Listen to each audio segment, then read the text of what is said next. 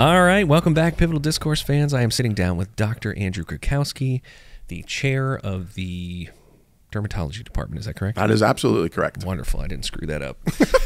So everybody has heard the word dermatology, and I think most people know that it has to relate to skin. But what exactly is dermatology? Well, it literally is the study of skin, but it's much more than just skin, which I'll put a plug in for. It is your largest organ of the human body. If you think about that, it's kind of mind-blowing. But sorry cardiology, sorry neurology. The most important organ is clearly your skin. Boom. It keeps you alive, keeps you protected from all of nature, which is constantly trying to kill us every day. Sunlight, UV radiation, bug bites, poison ivy, everything's out there trying to get in there and wreak havoc on us, and our skin keeps us safe. But dermatology, at its core, is the study of the skin and the medicine around that, but it also includes hair, nails, and mucosa, so your lips.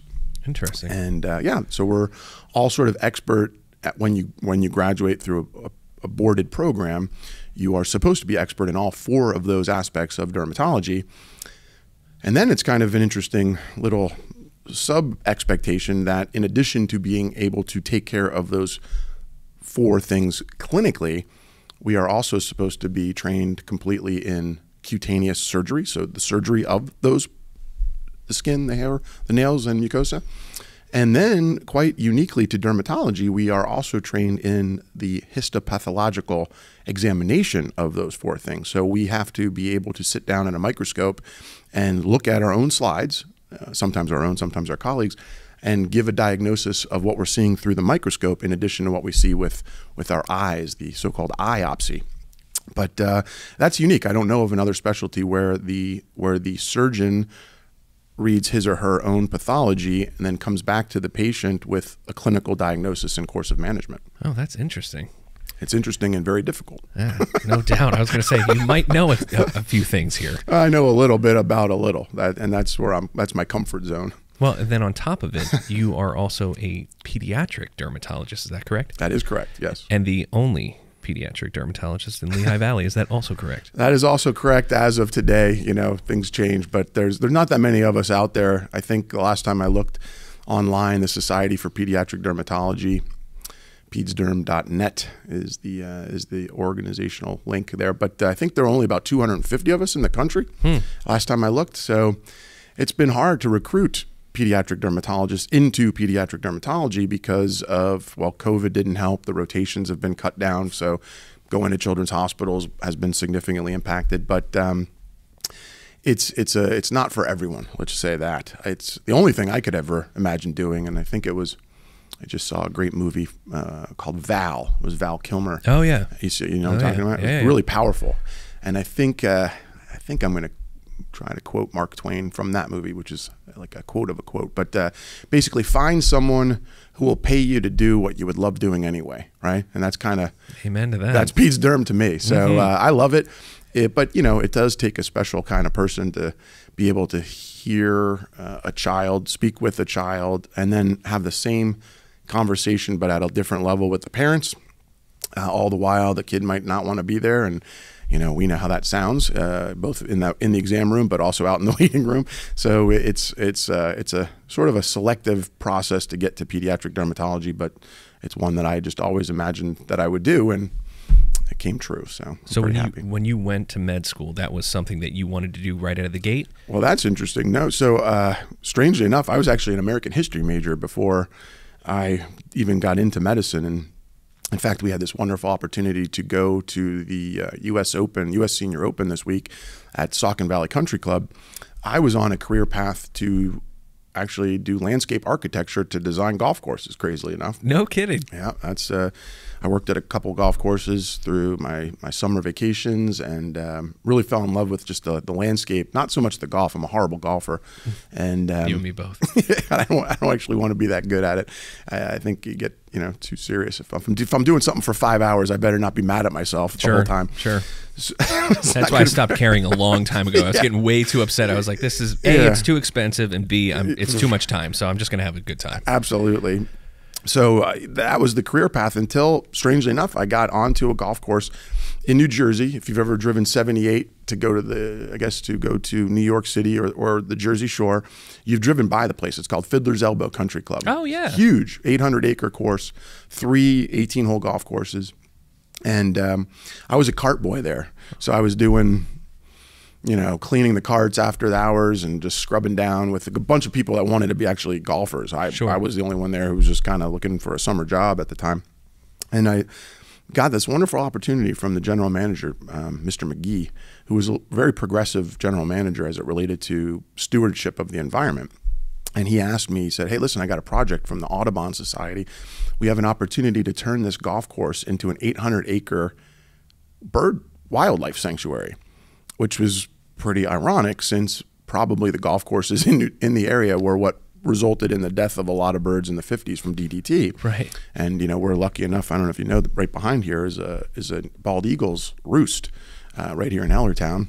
I didn't know you were such a bird guy. Oh, yeah. So I am because of this project. Okay. And I fell in love with it. And sure enough, at the end of the 6-month project, which I did as an internship for my landscape architecture program, this wonderful organization, nonprofit called the Raptor Trust, came out and in a sort of an exclamation point on the project said, hey, we understand the history of golf courses and how they related to what happened with the animals, but we'd like you to release a couple of birds of prey onto the property, and hopefully they'll take up a living there.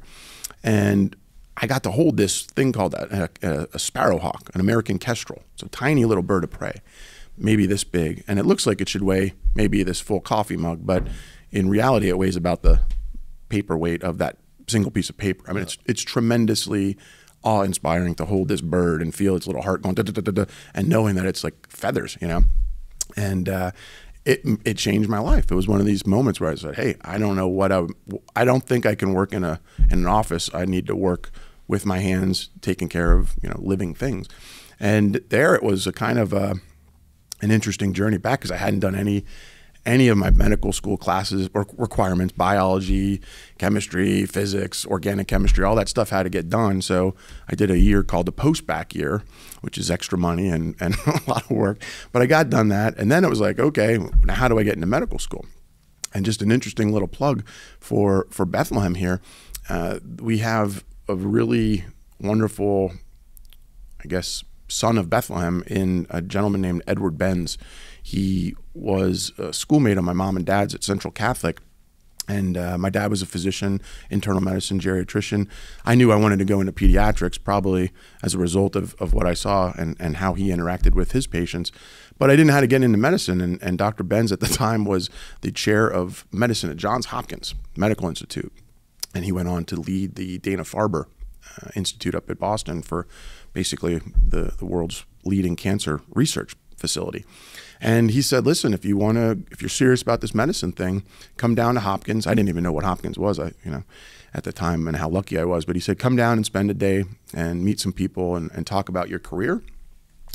Now, I did that, and I didn't get in at Johns Hopkins, so there was no nepotism.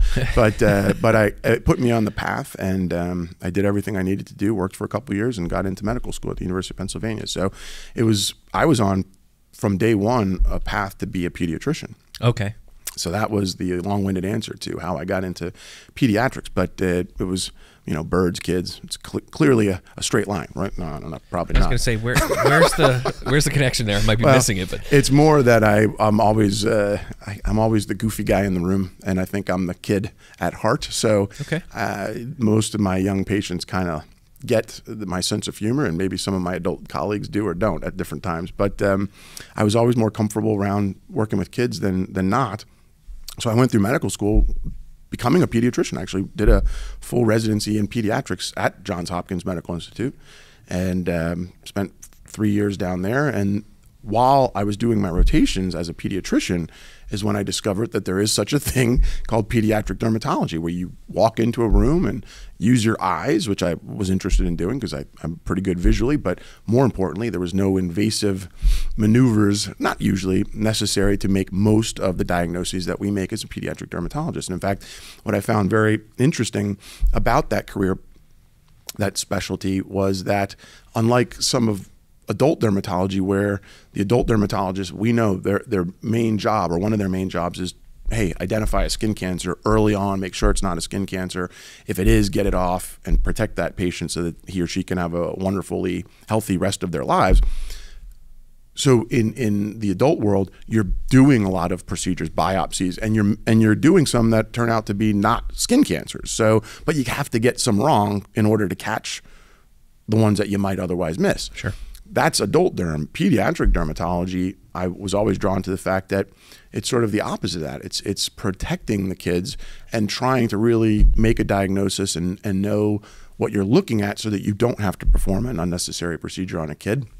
And that just drew me even more into the specialty. So I fell in love with it.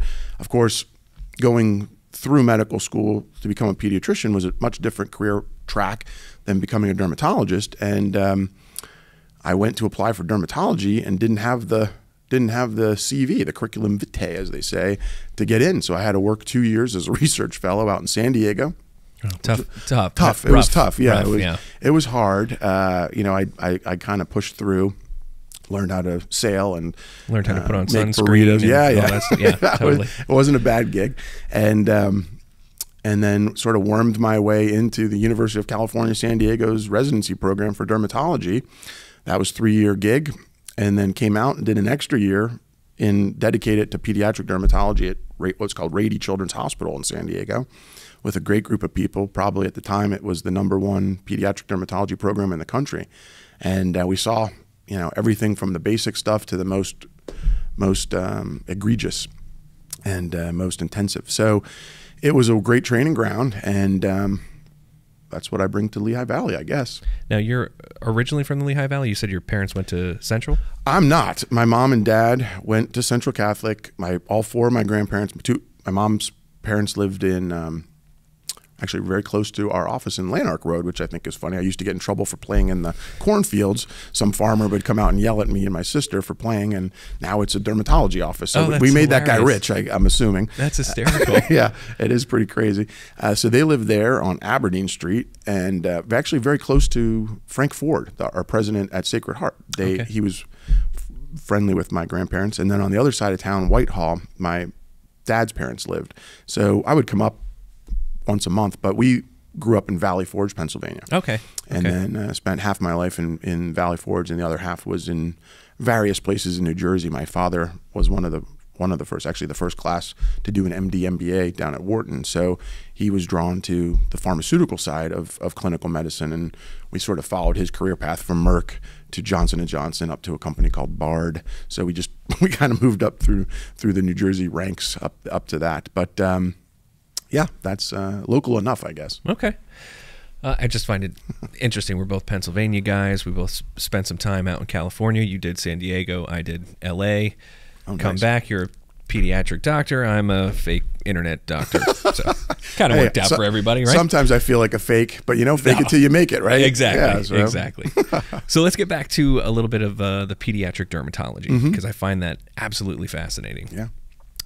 Especially since I have 2 children at home, and my little guy, he had such skin issues when he was a baby, like baby acne, and it's scary because you don't really know what's going on, and he still has exceptionally sensitive skin to this day. Like if my guy gets a bug bite on his face, he looks like Rocky, like his eye swells up. Yeah. I'm like, oh my God, they're going to call child services on us. They think we're going to beat this kid, but it's just very interesting.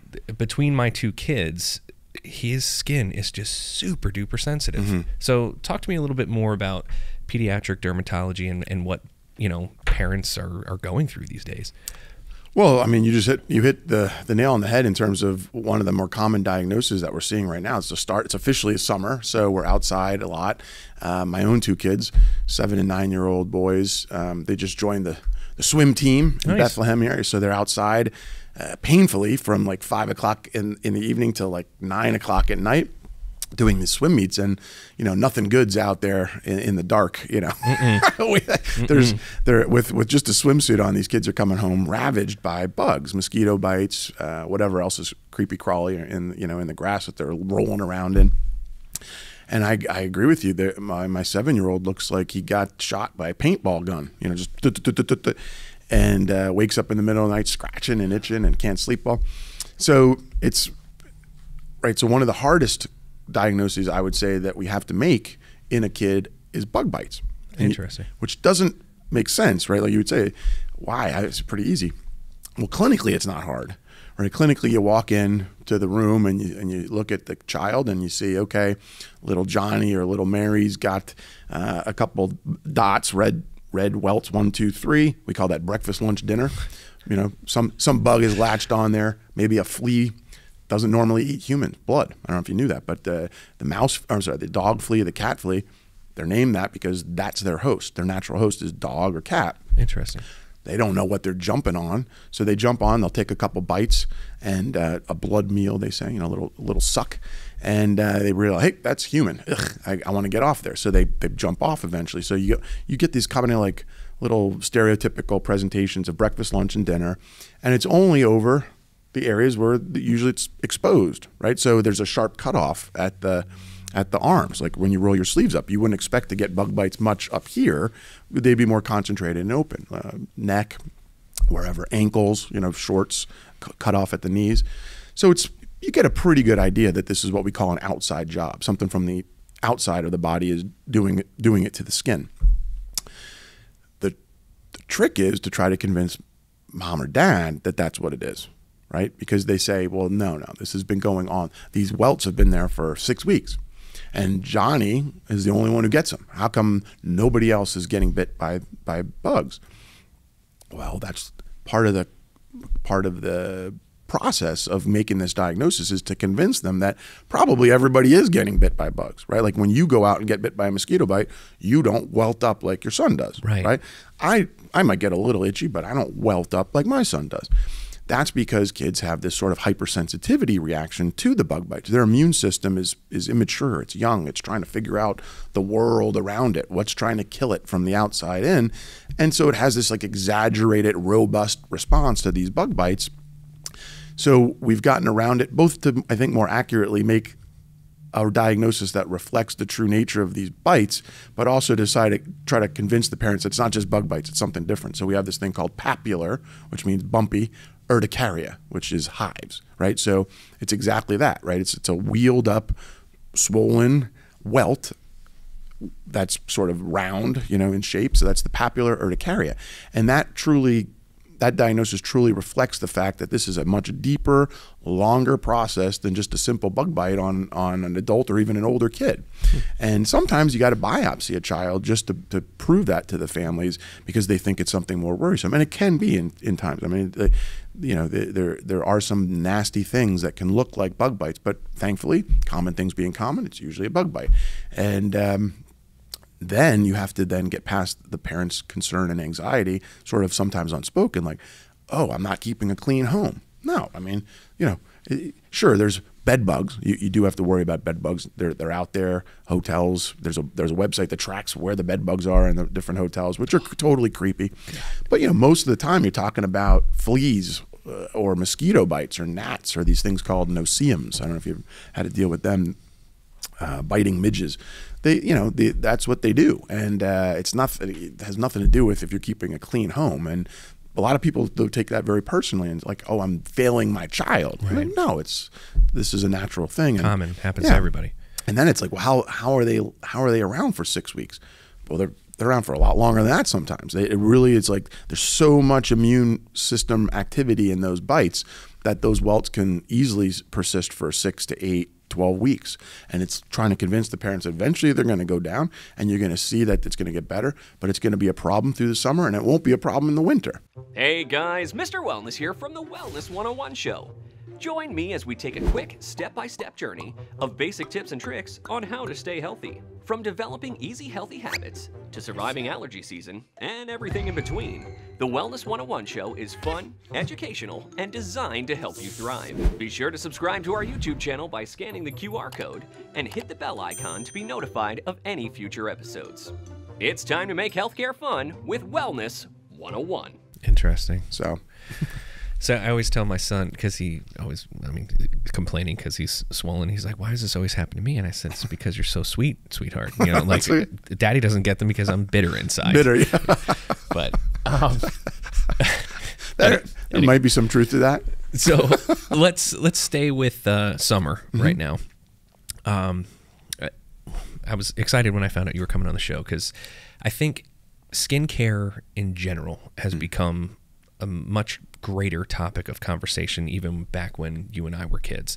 Like back in the 80s, we went outside. Yeah. We didn't put on sunblock. We just went out. We were out all day long. We didn't come in until the sun came down. Yep. Now I feel like, and especially as a parent, like I'm lathering my kids up with all sorts of stuff. Sure. And what I want to know is, I mean, yes, we're trying to put on sunblock and protect our kids and ourselves at this point.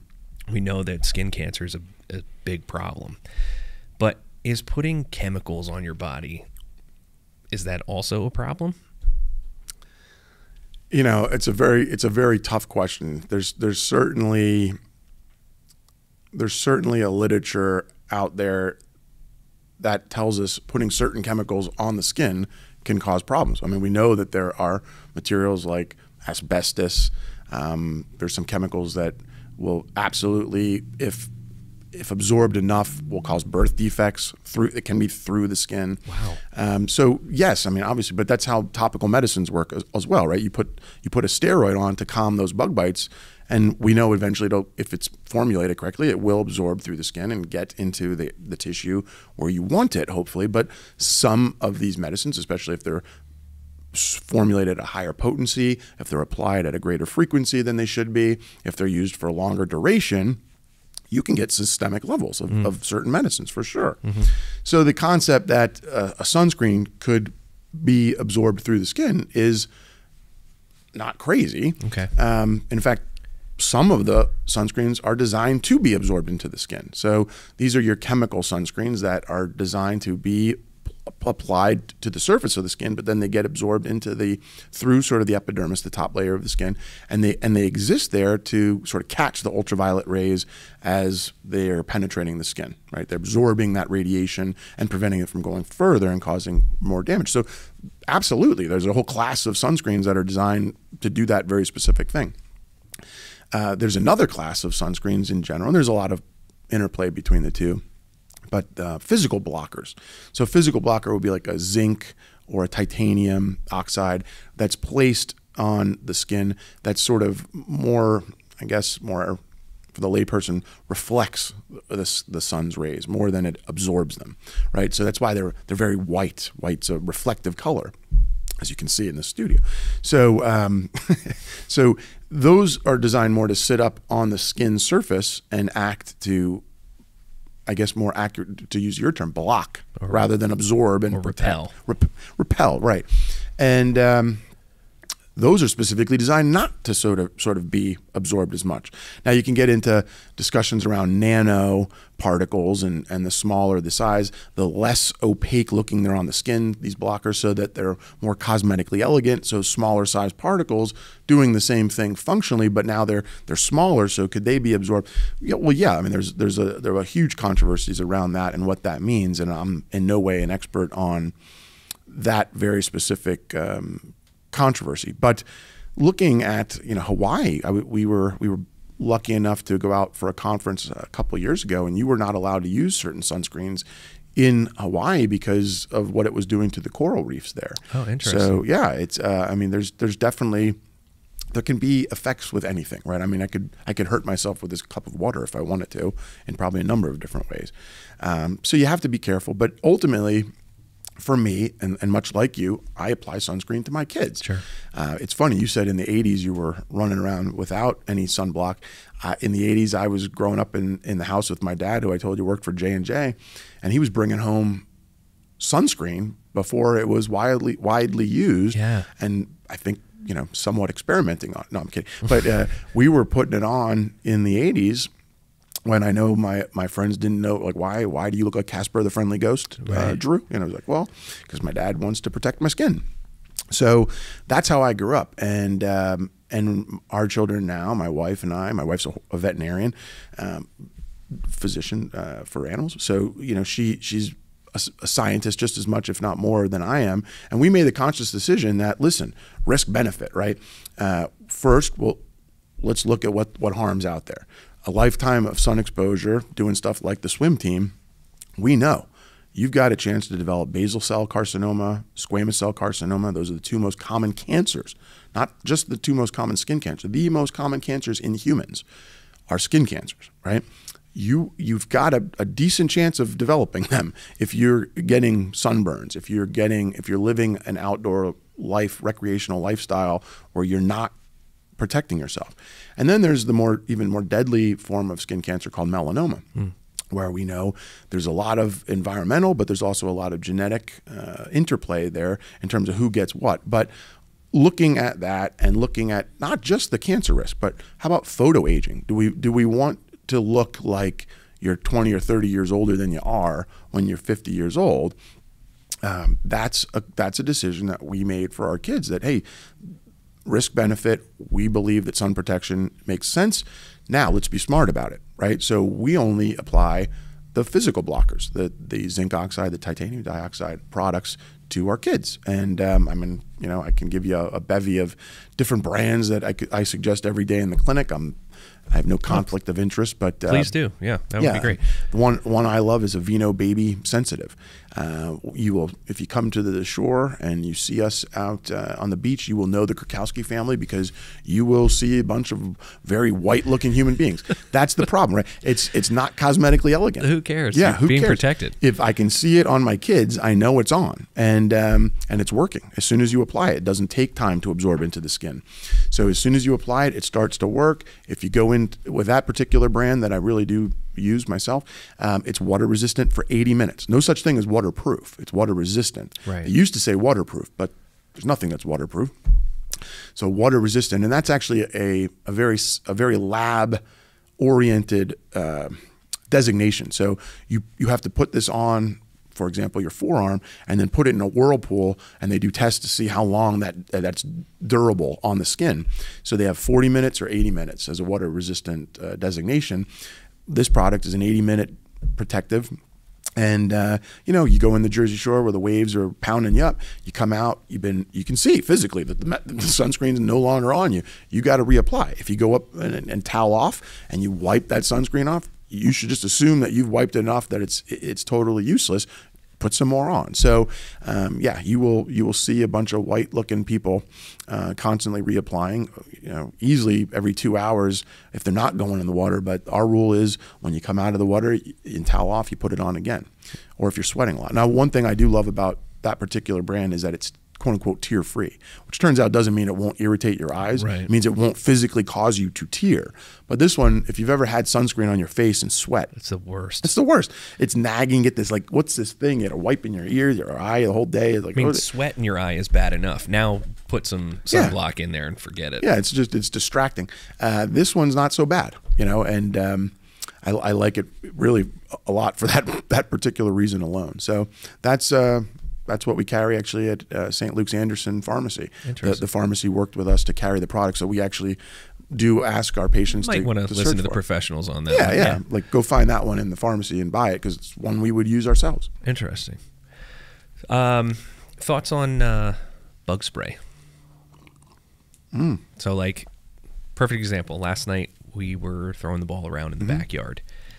If my little guy is out there, once the sun goes down or starts to go down, he is going to get mealed upon. So, we have to put off on him to try to mitigate those bug bites. Sure. Now, do you think there's a risk versus reward with bug repellent? Yeah. So so this is one where I can speak very, I think, specifically to the topic, and also offer the listeners some hopefully great advice. If you go to EPA.gov, that's the Environmental Protection Agency's website, there's two things that I use that website for. One is the UV index. I don't know if you know what the UV index is, but I've heard it 1,000 You've heard it 1,000. But if you are concerned about skin cancer, if you're concerned about photo aging or early or premature photo aging, then you got to know about the UV index. And the UV index is this sort of multifactorial assessment of your day-to-day risk for going out and getting damaged by ultraviolet light radiation. It takes into account your local position, like literally by zip code. and it's free, by the way. You just enter the zip code on the website. It tells you what the day-to-day UV index is. It takes into account your geography, your altitude. So as we get higher up, higher altitudes, Oh yeah. you're actually at greater risk. So airline pilots, historically have a higher risk of skin cancer because presumably they're flying at altitude. The closer you are to the equator makes a difference. More sun, more direct sun. But then you've also got ozone to consider. If it's depleted here but not somewhere else, you're going to have a higher risk and a higher UV index. So that's interesting. Yeah, the index goes up to 11 plus. I don't know, it's like Spinal Tap. I don't know why it goes to 11, but this one does.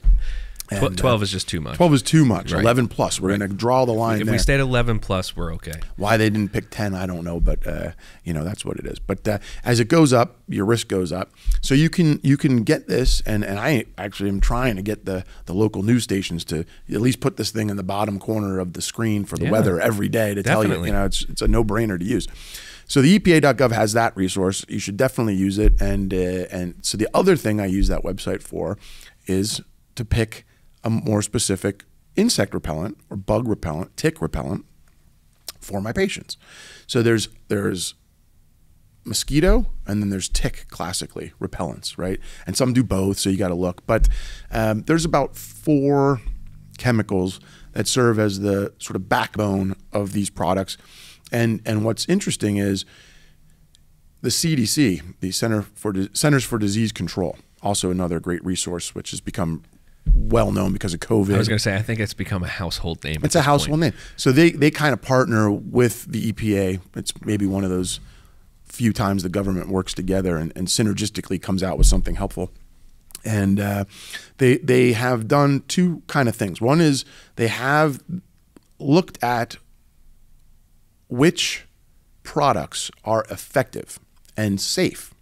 Okay, so you have to look for that designation, but they have done those studies, including on pregnant women. Interesting. Okay, so that's a pretty vulnerable population. So if you find one that has been deemed safe and effective, you have a lot more reassurance that legwork has been done and those studies have been submitted and evaluated, and now you've got a product that hopefully you can trust. Then there's that sort of split. Are you looking for tick repellent or are you looking for mosquito repellent? And some do both. Which chemical backbone do you want? By far, the world's most common is DEET, D-E-E-T. Right. And the word itself is about this long, and I could give it a shot, but I don't think I'm going to. But this is the most studied insect repellent in the history of humans. And it's interesting, not only for the number of years that it's been used, but on the number of people that it's been used on. We're talking millions of life years, right? So, or people, and hundreds, I should say, of life years, thousands of life years, looking at this and saying, okay, what's the problem with it? And there are some problems, right? First off, it's flammable. Oh, okay, so how many times do you have a barbecue outside and you're spraying down with whatever product you got to be careful. It literally is flammable. And you can go on YouTube and find pictures of kids testing it against an open flame. I've seen it. It's kind of nutty, but it does catch fire. Secondly, it can break down synthetics. So if you've got like some plastics and you're putting this on a regular basis, it can actually break them down. Interesting. So just from a functional perspective, be aware of that. I would say the big concern about DEET is its neurotoxicity. Can it cause central nervous system issues? And overwhelmingly, the number of reported problems that have been associated with DEET being used on that many people for this many years is like insignificant. Okay, I mean, it's not insignificant for the people who had the problem, but that problem may or may not have been related to the chemical, but just overall, it's been deemed safe enough that the World Health Organization says we need this, because consider the risk benefit again, right? Skin cancer, sunscreen. I'm going to take the sunscreen every time. Insect repellent, slight insignificant, statistically insignificant risk of neurotoxicity. What am I up against? The insect that kills, or I blew the punchline. The animal that kills the most humans globally on an annual basis. Humans. No, mosquitoes. No kidding. Not even close. Malaria, huge, right? Oh, Major yeah, problem. Yeah. So when you're talking about maybe not Bethlehem, Pennsylvania, but you're talking about going outside of the United States, and you've got Zika virus, you've got malaria, you've got dengue fever, you've got, fill in the blanks. It's not a hard thing for me to decide. That's what I'm putting on my kids, So when you're out in the backyard, what do you have to think about? Well, you're right. You can still get some conditions from bug bites, right? You can get Lyme disease. You can get Rocky Mountain spotted fever from ticks. And by the way, Rocky Mountain spotted fever, it sounds like it would be a West Coast problem. It's actually now more prevalent on the East Coast than it is on the West Coast, if you can believe that. And that's a fatal condition, right? So you get bit by a tick carrying Rocky Mountain spotted fever. If you get an infection, statistically, you've got about 4 to 5 days to treat that and decrease the mortality rate, or else it's very dangerous. Like I believe about 25 to 50% mortality rate with that last time I looked. No kidding. Yeah, pretty serious. Lyme disease has its own bevy of problems that comes with that. But so again, for us, in the right setting, if we know we're going to be outside with our kids, we're using insect repellent. What do we do to mitigate the risk? Well, it turns out that there are different concentrations of DEET and products, and again, the 4 backbone chemicals that you could find, they're all different potencies, right? Interestingly, a higher potency does not necessarily confer greater protection. It's just longer lasting protection, okay? So if you went to a product like Deep Woods Off, and I believe I've seen that as high as 50% DEET, or a lot of DEET, that's going to last longer, like maybe 4 hours, okay, versus 10 or 15% DEET, which might last an hour and a half. It's not a straight line either. It's a curve. So what we do is we apply the weakest potency that we know we need for the time we think we're going to be outdoors, and instead of putting on more than we need, we'll just reapply the weaker product a second time. Okay. Right? And it's also where you apply, right? So you never, or you shouldn't, I'm not going to get up on my soapbox, but you never let a kid spray DEET on his or her own face, right? Like that's going to get in your mouth. It's going to get in your eyes. That's going to get more absorbed. What do? You apply it first to your hands and then slap it on, Okay. Put it on the areas where you are exposed only. You don't need it. You don't need to bathe in it, right? You can actually impregnate your clothing. That's the process of putting a chemical into a material with pyrethroids, which you can get at REI or LL Bean. They sell these chemicals where you can soak your clothing, or it's similar from like mosquito nets that you would put up if you were camping. They have it's actually derived from the chrysanthemum flower. It's kind of cool if you ever go out in your garden or someone's garden, they're growing chrysanthemums. Take a look. Not a lot of bugs crawling on chrysanthemums. They don't want to be on them because of these pyrethrins. And so you can actually get sort of bug repellent clothing, and so you don't need to apply the DEET directly to your skin as much in those situations. That was going to be my next question. Do you like spray off on your clothing? Like I know, like sometimes if I wear a hat, I'll spray it on the hat instead of putting it on my face, and that usually kind of keeps them off. I do. I mean, I'm sure there's, again, the synthetic materials probably are taking a little bit of a beating, but that makes sense to me. I actually I specifically don't apply to skin that's then being pulled over. That's going to occlude potentially the area and again, increase that absorption in. So yeah, I apply it where I need it and as much as on my clothing as I can so that I'm not putting it right on my skin.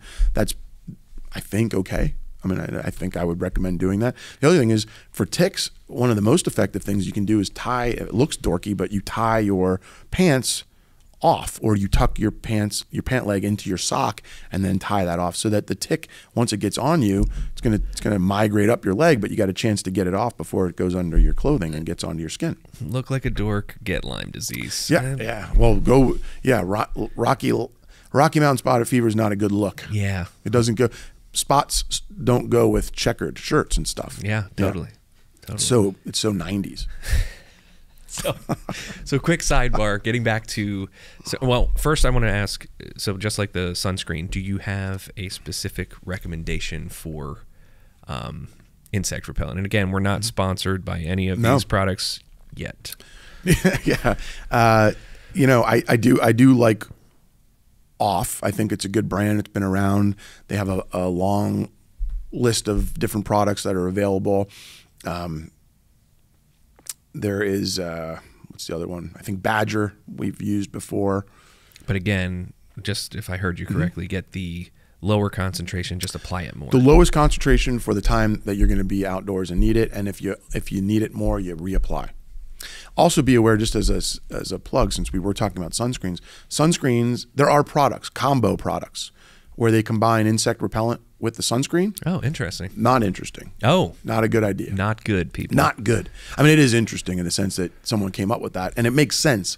But what we know is actually you tend to have to apply your sunscreen more frequently than you do for an insect repellent. That makes sense. So now you're putting extra insect repellent on yourself for no reason. Not good. Secondly, the insect repellent can actually interfere with the ability of the sunscreen to work as well as it should. So it's been shown to do that, decreasing the sun protection factor of the sunscreens.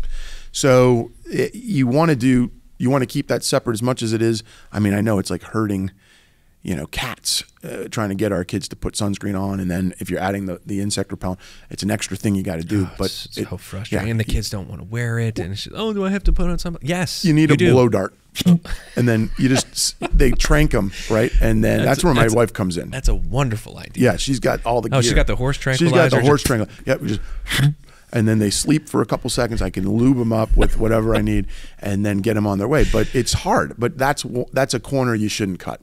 You keep those products separate, and you'll be at less risk for trouble. Okay. Staying with sunscreen, I have to tell you, as a bald man, it is something that I have to think about all the time. You burn the top of your head just once, and you will never, ever forget to apply sunscreen. Okay. So last year, I'm getting there. I'm a bit. Stick with it. Fight the fight. Yeah. When you mentioned hair, I was just like, do you have any tips of how to grow hair back? But we'll get into that. We can get into that.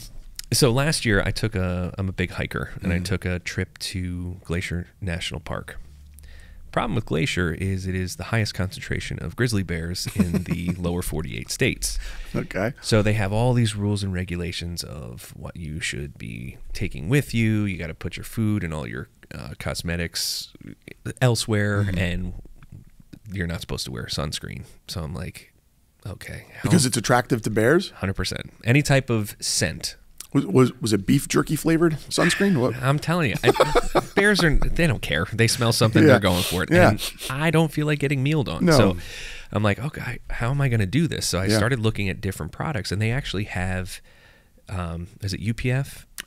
UPF rated clothing? Yes. Yes. So I got this cool hiking shirt that came down and actually had like thumb loops, so like my hands were practically covered, and I always wear gloves anyway. And then it had a hood, and it worked out really, really well. I was surprised. I was a little skeptical, but it worked out. So there are other options, I think, available. Listen, my spiel to my patients, young or adult, is sun protection. Sunscreen is not the first thing I recommend. Sun protection is the umbrella, right? So what does that mean? Sun protection for me is first sun avoidance. Do you have to be out at 10 o'clock to 2 o'clock when the sun's at its highest intensity? If you don't have to be, then don't. Do you have to be out in a field by yourself taking the full brunt of the sun, the hard sun? It's a great Eddie Vedder song. But, do you have to have that beaten down on you all day? No, find some shade if you can, or bring your own. Bring an umbrella, right? That's what you do.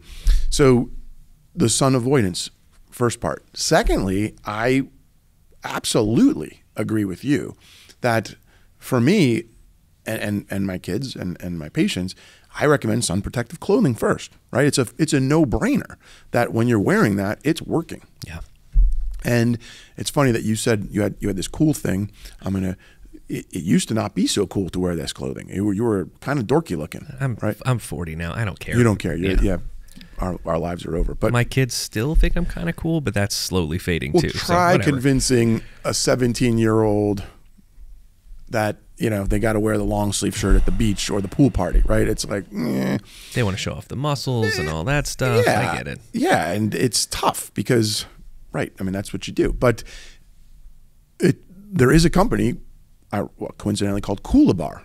Again, no conflict of interest here. Not yet. But yeah, not yet. But they make a pretty decent, non-dorky looking line of products that are completely dedicated to exactly what you just said. You can get hats, you can get neck guards, you can get the rash guards, which our kids do at the beach. It's a no-brainer because it helps with not only the sun, but if you're boogie boarding, you're not getting chewed up by the sand. Brutal. Yeah. So they have, they've created slits in these things, so now the ventilation's better. You used to be like, you start sweating and cooking rather than, you're cooking from the inside rather than the out, and it was like, what's the point? But now it's vented better, the material's lighter. Sometimes it's even water protective, so you can get rained on, and you know, sunscreen, if it gets wet, it's just coming off. So I think this is, to me, I would even put it in terms of frontline over sunscreen. And then where to use the sunscreen? Where that clothing's not, right? You know? So yeah, it's all part of the same thing. And I would also throw in eye protection. That's part of sun protection. So you need sunglasses. Absolutely. One of the first things I had a problem when I moved out to San Diego was my eyes it always felt like something was in them. I don't like stuff on me. I got my wedding ring, of course, but that's it. I don't wear a watch. I like my sleeves rolled up. I don't like anything touching my hands or my face.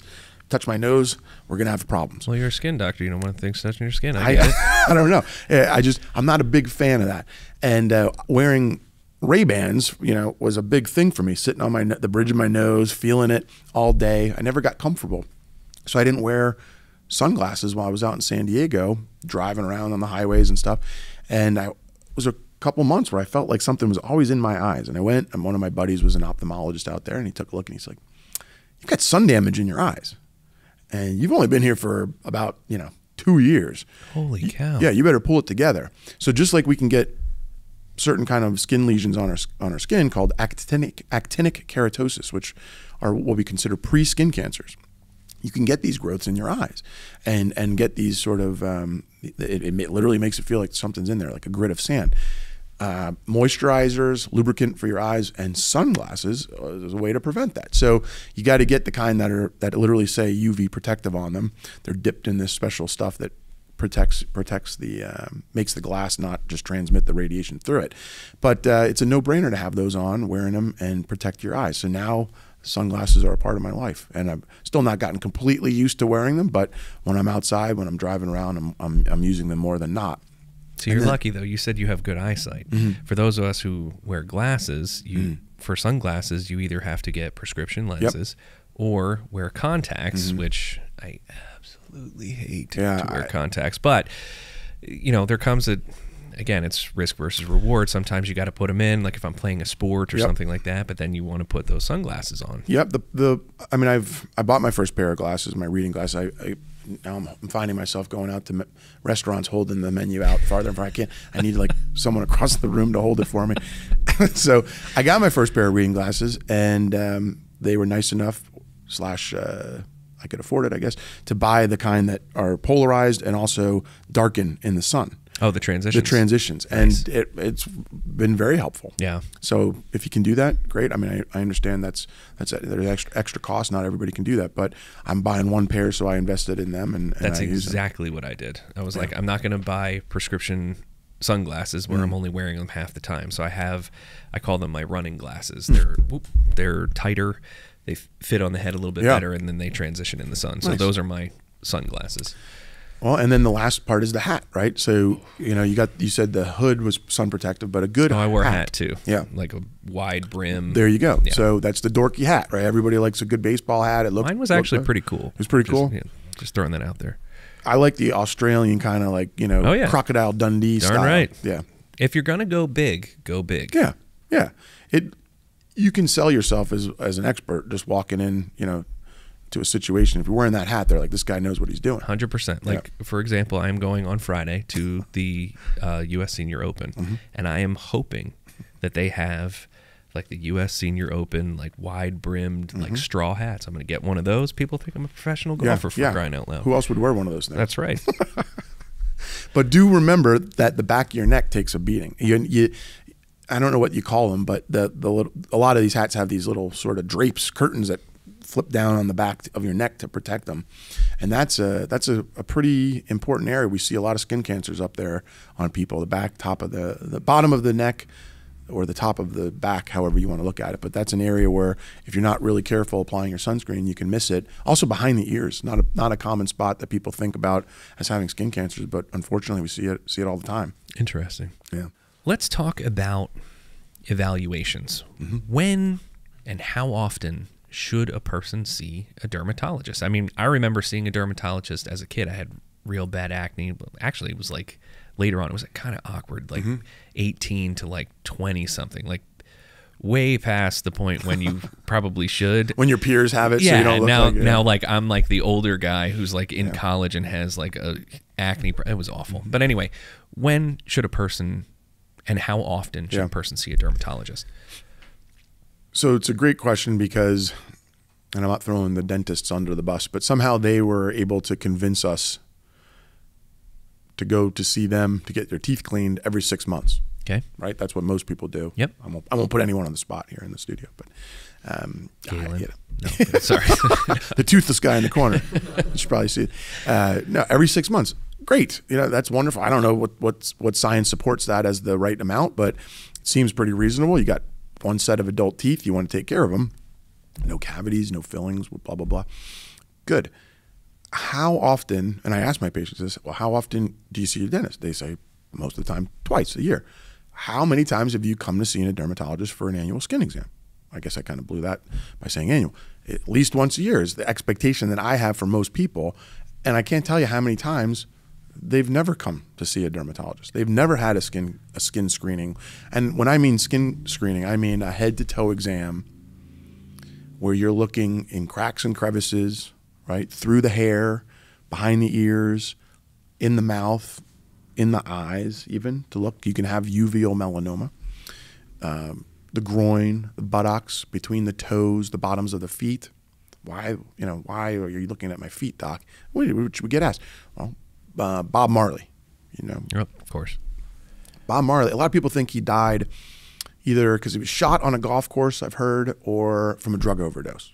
Okay. Do you know what he died from? I have no idea. Let me guess. Skin cancer. Skin cancer. Boom. Specifically a melanoma. Now, Bob Marley was a very good soccer player. I did not know that. Yeah, really good.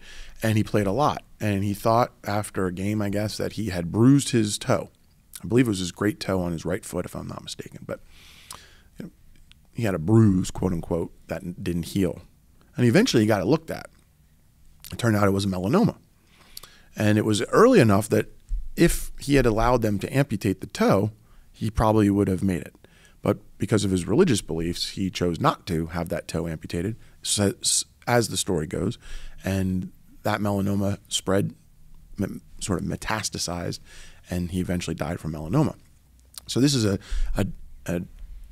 skin of color man, dark skin, with a melanoma on the bottom of his foot. How much sun exposure had to do with that melanoma? Maybe not at all, right? I mean, there was probably more something like hereditary or something. So part of my spiel to my patients and their families is you never know, right? Even if you live a pretty sun protected life in the bottom of the basement, in a cubicle that you never see the sunlight. God, get a different job. But if you're that person, you still have some factors at play that could be influencing you if to get a skin cancer or something else, right? So you need that set of expert eyes doing a full skin exam. And the expert eyes part is one of the things that I have found myself over the years really coming out strongly in favor and being more vocal about who's expert at doing this. Because you can find a bunch of people that'll tell you that they're skin experts. There are even some people that say they're quote unquote board certified in skin health.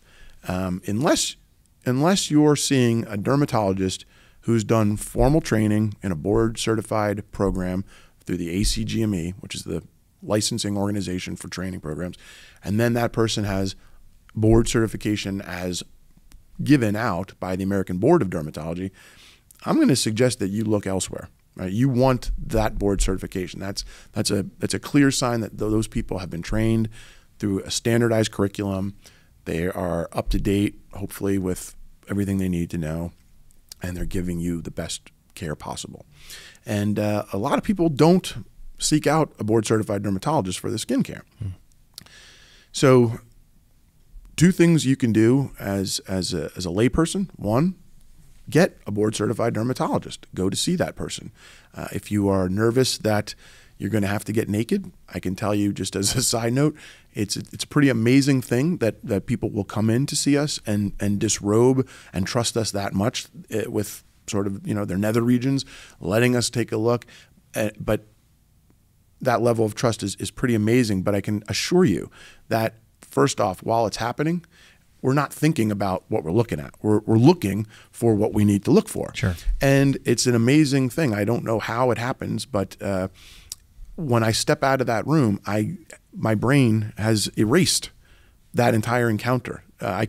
Please don't take offense if I see you in the hallway or out at the grocery store and I don't recognize you, because I'm not looking at you as an individual. I'm looking at your skin as an organ that needs to be examined. So if that helps to maybe decrease the anxiety of having to come in to see a stranger and disrobe, hopefully that helps. But you need a board certified dermatologist. You need to do it completely.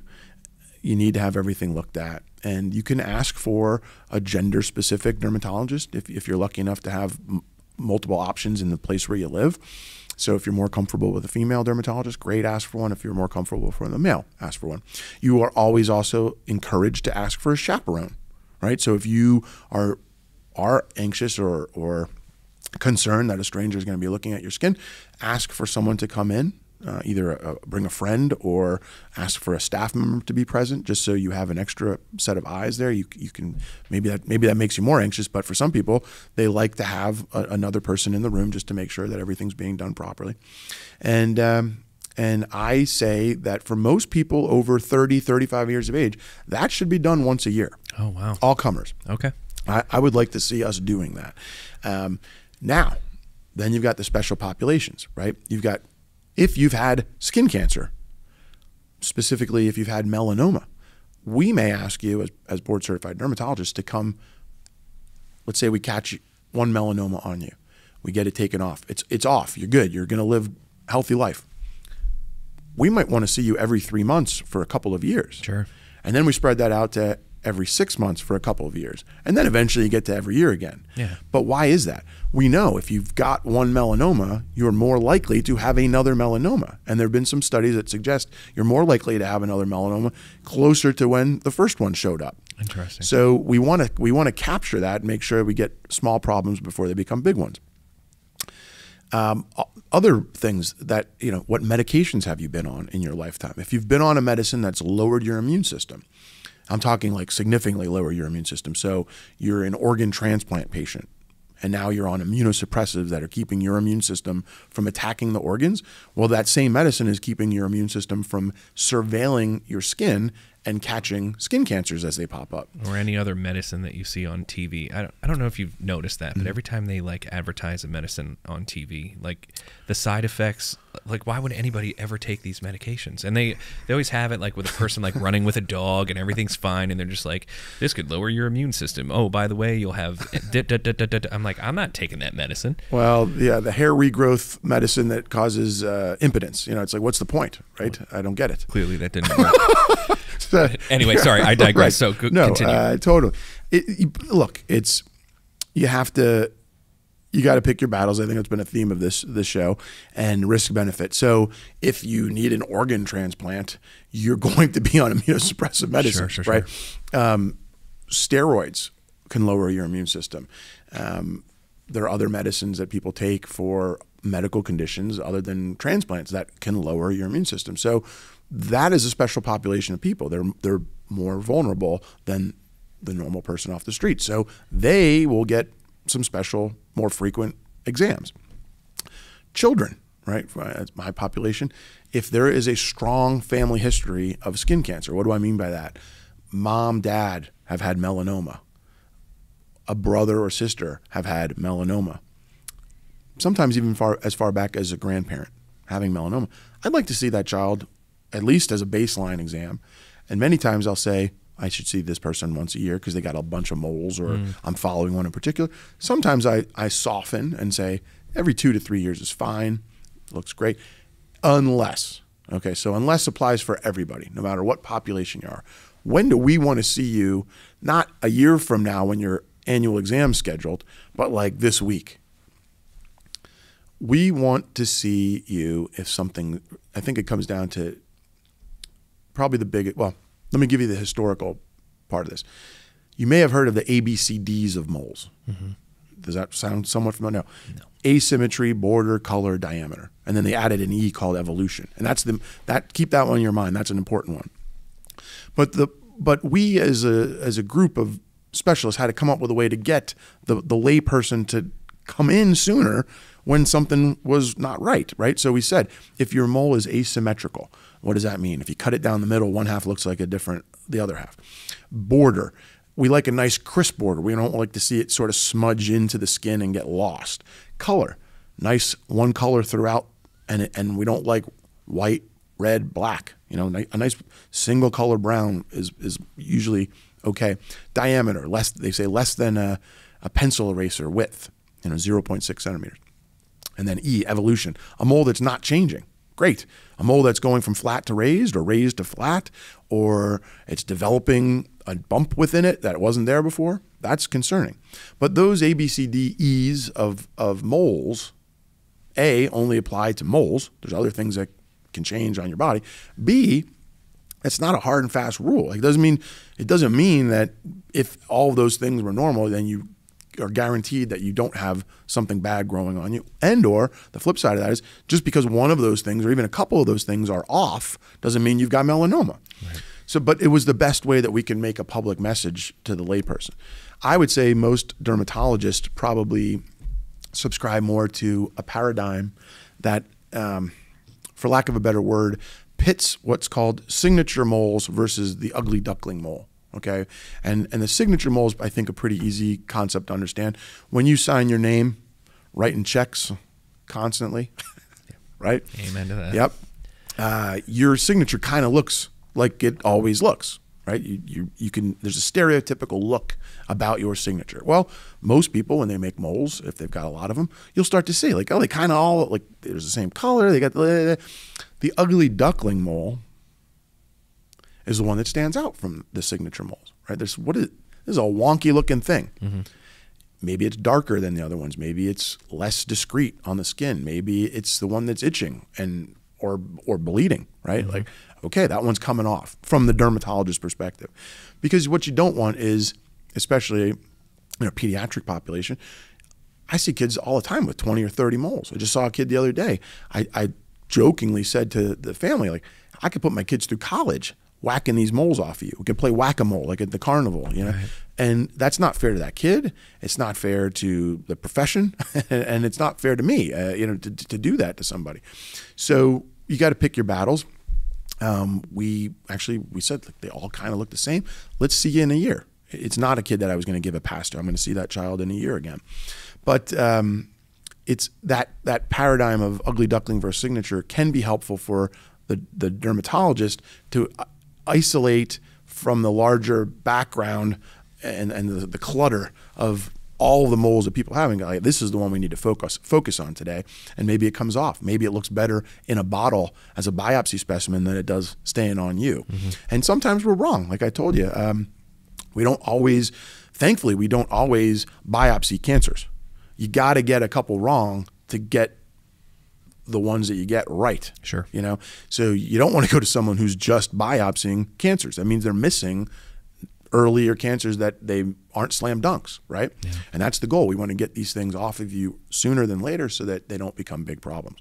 So my recommendation is for certain vulnerable populations to see your dermatologist as frequently as your dermatologist says you should, right? If they say every 6 months, take it seriously, come in. There's a reason that we're telling you to do that. It's not because we don't have, it's not because we're not full, right? It's really hard to get into a dermatologist's office. Yeah. Now, one thing that St. Luke's has done very uniquely in the area here is to say, okay, how are we going to accommodate this? We just came off of doing a skin cancer screening at the Senior Open at Saucon Country Club. We do skin cancer screenings, our employees. We do a lot of things in the community around this. What do you do if you tell someone, hey, you got something on your arm that may need to be biopsied? The worst thing you can do is tell them they might have a skin cancer and then never see them back, right? That's medical and a legal disaster. I would say very close to that in terms of not a great patient experience is telling someone they've got something concerning and then making them wait 6 months. Right. And they're interested to come in. They want to come in, but now they're losing sleep because, hey, a professional told me I need to be concerned about this. So we've created urgent dermatology clinics. Oh. And it's a model we went to about 2 months ago where the person, we don't have what's called an inpatient team. We don't have any dermatologists that just work at the hospitals. We have our clinics, and after hours, we share responsibility for going into the different hospitals. I think we're up to 13 or 14 now at St. Luke's, where we would actually be called in for skincare. And we share that responsibility, but it's an after hours thing. So what we've done is we've sort of picked and gone on a week-to-week basis where our dermatologists share that responsibility, but the person who's on call for the week, instead of having the normal clinic, will have an urgent dermatology clinic at our St. Luke's Anderson campus. So Tuesdays, Thursdays, all day, and Friday afternoons, we have set up these clinics where on a 7-day notice, we can get people in for biopsies. That's great. Yeah, it's a spot of concern clinic in the afternoons, and in the mornings it's a rash of concern. So something is blown up on you. Maybe it's poison ivy. Maybe it's a lupus flare. Who knows? It's all comers. And then the spot of concern clinics in the afternoon is, hey, either my family medicine physician, my internal medicine physician, my pediatrist, my orthopedic surgeon, my hairdresser said, I got something on me that you need to look at and potentially biopsy. We're going to get you in as soon as we can. And is it 100%? No, it's not. I'm sure we'll get some phone calls saying, I listened to that guy, and my own mother called last week to make an appointment and didn't get in, right? So it's hard. We're very much booked out. But for the urgent clinics, I can tell you, if you need to be seen, we will get you into those urgent clinics. But for mom, can't you just go over to her house?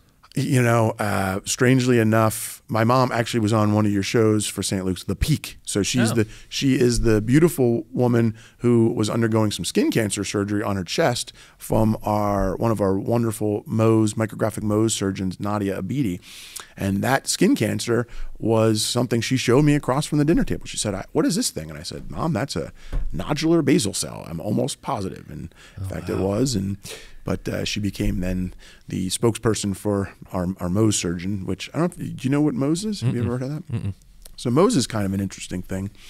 And we're fortunate enough to have 2 full-time Mohs surgeons and one part-time Mohs surgeon here at St. Luke's, maybe adding more down the line. But Mohs surgery is the idea, first off, it's named after Dr. Frederick Mohs, a general surgeon, not a dermatologist. But as a medical student, lore has it, he invented this technique of taking skin cancers off using a very special way that you lay out the skin. First, it starts with how you cut the skin cancer out, and then lay it out eventually on the glass slide to be examined under the microscope.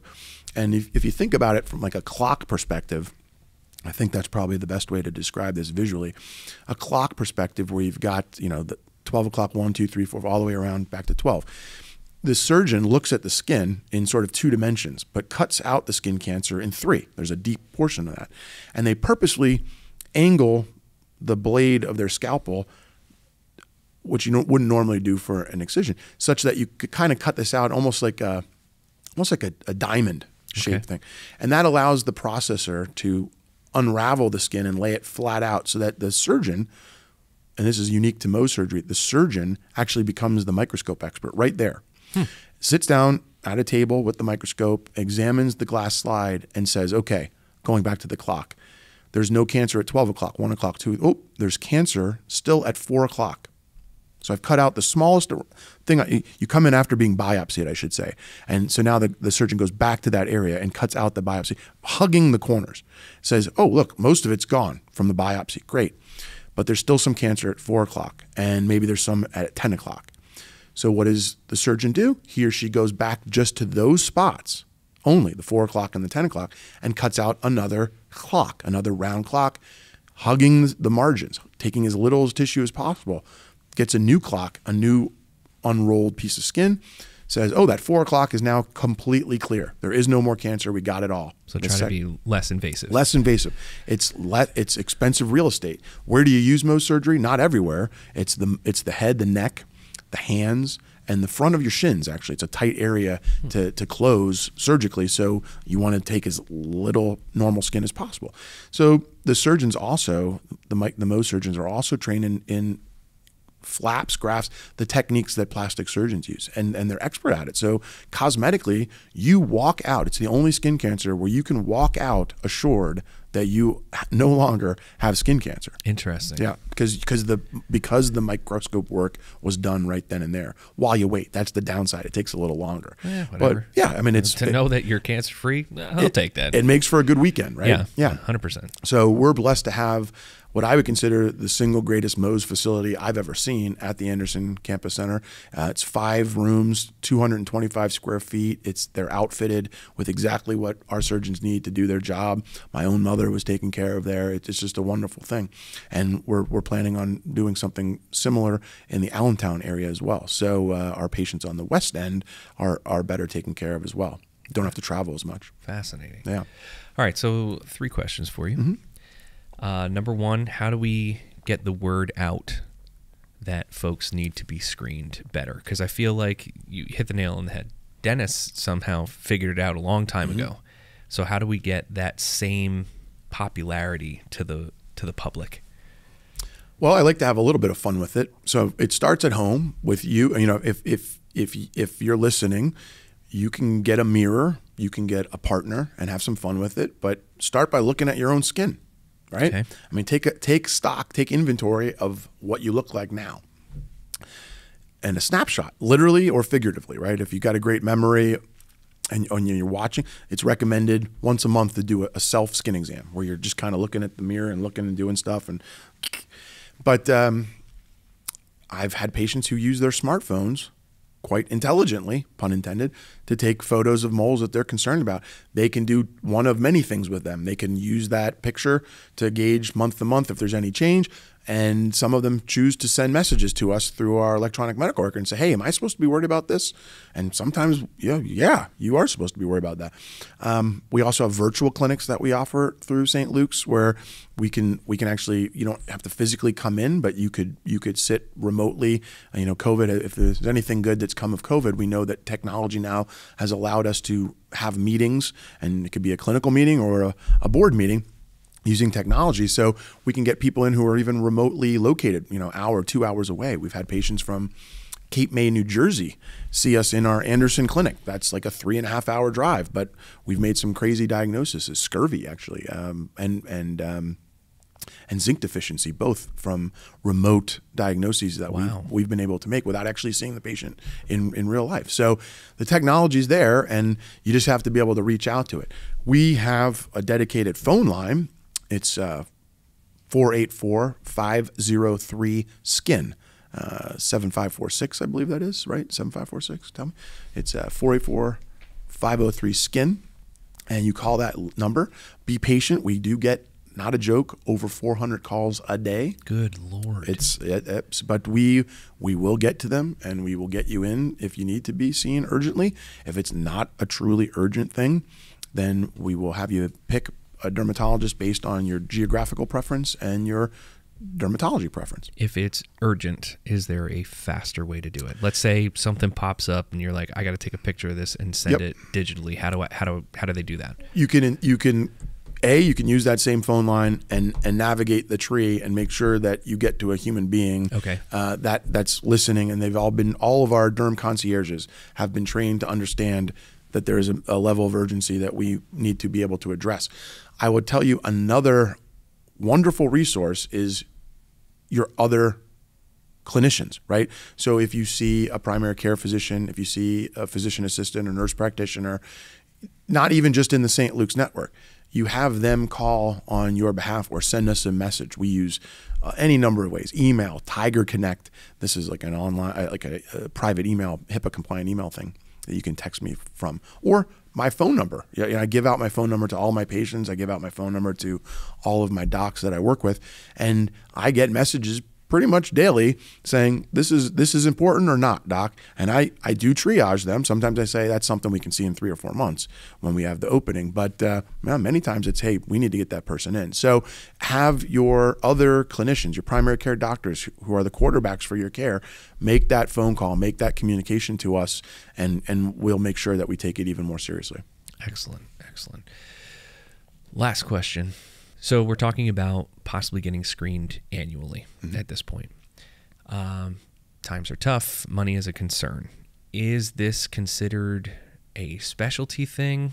Or like, is there going to be a problem with insurance if you want to go get diagnosed? That kind of thing. Do you know if that's an issue? Well, it's funny. At the U.S.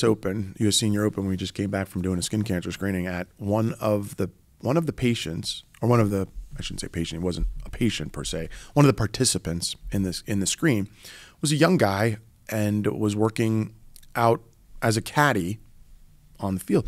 And he came for the screen, but then he said, I've actually had a real hard time getting my primary care doctor to refer me to a dermatologist. For whatever reason, they wanted to sort of handle the skin stuff themselves.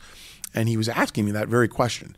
I've never heard of a time where, if exactly for a specific thing or not, that one of our primary care doctors would refuse a patient to be able to see a dermatologist, and have only been partners with us in terms of making sure that we're not missing anything. So I think that gentleman's experience was probably not universal, if that makes sense. Okay. If it is a concern, what I have my patients sometimes do, especially if they have to have like a procedure done, or we're trying to get what could be an expensive medicine, many times behind the scenes, we have to ask permission from the insurance companies, which is a whole different topic, and a good reason to work on the first floor so you don't jump out of a window and hurt yourself. But the patients can call as their own advocate to their insurance company and ask, do I need a referral for X, Y, or Z? It might not even be for a dermatologist. It could be for some other service. Do I need a referral, and what would the copay for that service be, right? For our patients who are self-pay, meaning they don't have insurance or don't have insurance that other dermatologists in the area will accept because it's presumably a lower paying service, St. Luke's, one of the things that attracted me to this network, and one of the reasons I'm never leaving, unless they pull me away, is it's a nonprofit hospital with a true mission to take care of the community. So we have this wonderful resource in STAR community clinics, where patients who are uninsured or don't have insurance that other doctors take can come through these clinics, and you're seeing me. As a kid, you're seeing me. You're seeing any of my colleagues who see adult dermatology exactly as we would in any of our other clinics. The services are the same. In fact, the electronic medical record is the same. So you get nothing less. And there's really should be no excuse why someone can't see any specialist out there, let alone specifically a dermatologist, at least at St. Luke's, because we really do make an effort to see everybody. I love it. Yeah. Well, Dr. Andrew Krakowski, Chair of Dermatology at St. Luke's University Health Network, thank you so much for being on the show. Thanks for having me. It's a wonderful time. And I am literally going to go home and call your office right now. Okay. All right. Wonderful. Thank you for having me. Thank you.